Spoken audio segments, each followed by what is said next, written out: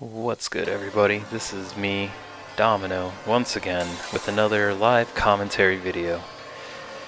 Kind of pressed on time this week, so that's why I'm just gonna do a quick personal tier list for these 6 most recent Ptolemaic units that came out. So let's get started. First up, we got Deep Blowfish. This was the boss from 2 events ago. This thing just disappoints on every level. Like, the long range is okay, but the special attack is just awful. This thing hits like a sheet of paper. It's made out of paper, the size of a paper boat. Like, I don't know. This thing is awful all around. You really got so many better options. Even if you're new to the game, like, don't use this thing. I'm gonna say that this thing is an easy D, like D for don't. Just don't. Next up, we got Flying Tara version PM. This is the rare that accompanied the Deep Blowfish. This thing, on the other hand, is actually quite usable. I think it's pretty good, and I used it for a little bit. 85 AP, but gains back 74 AP, so you lose 11 AP, but you gain presence on the field. It's good for just providing covering fire while distracting certain targeting shots. Damage is pretty alright, and the production rate's not the worst. I like this unit. I honestly think it's a solid B. It's good if you got it and you got the space, but if you don't have the space, I wouldn't try to force this thing in, since it kind of lacks utility. Golden Ptolemaic Slug EX. This thing is a king. Like, for 238 AP, this thing is a nuke on wheels for a really low cost and pretty good production rate. I think this thing is an A. I don't think it's an S tier king, and let me go over why. This big problem with this unit is that it's really bad at hitting things that are just right in front of it. There's a big gap. There's a big gap for its detection, and even when it does hit things right next to it, it only clips them with the shells, and it's just not very good at, ironically, tanking shots either. While you think having evasion is great for it, its evasion takes a long time. It's a big vertical jump. It wastes a lot of time, and when you got area of effect attacks going on, sometimes you don't want it to evade. Sometimes you just want to special and nuke the field, but it's gonna keep jumping because, man, that evasion is probably there to prevent this unit from being too good. For those reasons, I think this is just a solid A. If you don't have any good bosses, or if you don't have any good premiums, definitely stick this thing in there. Just be aware that it's not gonna carry you entirely. Like, you still got to put in a little bit of effort to make it win your games, but if you go off of that basis, just build your strat around this thing, you can probably find very good success using this thing. Golden Rebel Gigant version PM. This is just an okay boss. The real issue here being that his HP is just too low, even at plat. Like, the damage is really good. The fire is always great. It's just this thing is hard capped by its HP and its size. Like, it just doesn't have the health to live in an era where doing a growl special takes off 250k, and you don't even need to be growl to do that much off a special. Like, other units can easily match that. Shoot, even in ironically, the Golden Ptolemaic Slug EX melts the boss. Like,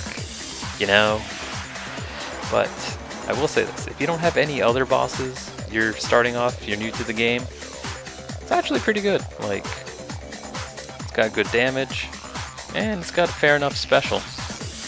Like, and for those reasons, I give this unit a solid B. But, you know, use this if you're starting out, you don't have any bosses or premiums. But if you do, he's a really easy skip. Little Lady Black. Man, I was hyped for this unit. And I think she's fairly worth it. She hits like a fucking tank because she is one. Like, look at that. Look at those punches. Give me that shit. Long range is fairly okay. However, she is pretty vulnerable when she starts getting into range. You can stun or silence her during that time when the Black Hound's visible. The special attack is really, like, this thing melts units. Like, look at that. That's 30,000 per frame, and then I don't even know how active that is. But she hits like a freight train. She hits like a fucking nuke. Honestly, I think Little Lady Black, despite all that, she's a very high A, maybe a low S. She's definitely a unit you want to invest some of these resistances into, especially stun and poison. She doesn't have that much bulk to begin with, and sure, she has a ton of iframes, but for the moments that she is vulnerable, she's really vulnerable. Like, she will get stunned once she's in your face, like from chariots or poisoned or silenced. Like, she's great, but you have to add on a little bit onto her to make her even better. And yeah, that's true for like every unit, but for an in-fighter like her, where she just wants to stay up front as long as possible, you definitely want to invest in these. So again, long story short, I think she's a very high A or a low S.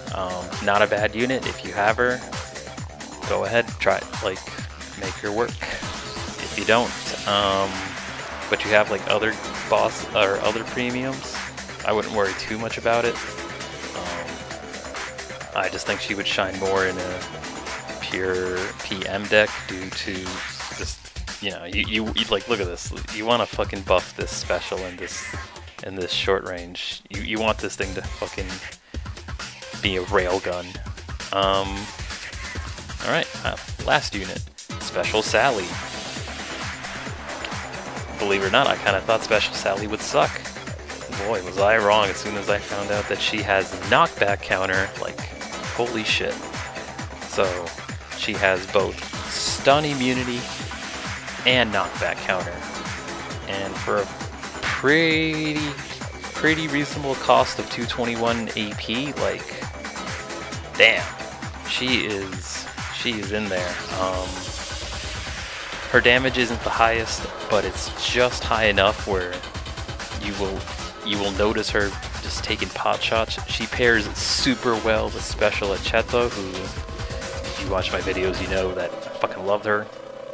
Frontline spawn, very annoying evasion. Like, you pair those two together and it's very hard to shake off. Let's see, special attack, can't one-shot the base, but like, you know, that's why you got 9 other units to work with. Long range, actually pretty good. She instantly teleports to wherever the unit is once she's in range. So that time where she vanishes, you can't push on that. She's already considered next to you by the time she does that. So that's really good for stopping momentum. Close range is kind of like, whatever. Who cares about that? Her knockback counter is pretty much her just close range attack, but given some shockwave, so it actually goes a fair distance. This is great when you're dealing with the popular at the moment golden slug noise, the occasional poison chariot, well, occasional my ass, the common poison chariots if they happen to proc knockback Special Owen if you happen to see him, Golden Gunner, the new Slug armor PF, like that thing just with the mines, like that thing just triggers her knockback counter, and honestly, it's really good. Like, man, a unit that you already cannot stun or knock back is very obnoxious. So Special Sally, I think she's honestly easily an S, given all that info. And hell, she pairs with Little Lady Black, and they kind of work together in sync. But yeah, that's, like I said, sorry for the short video, but I just don't have time this weekend. Yeah, I'll see you guys next time. Hopefully some gameplay showing off Little Lady Black and Special Sally. Laters.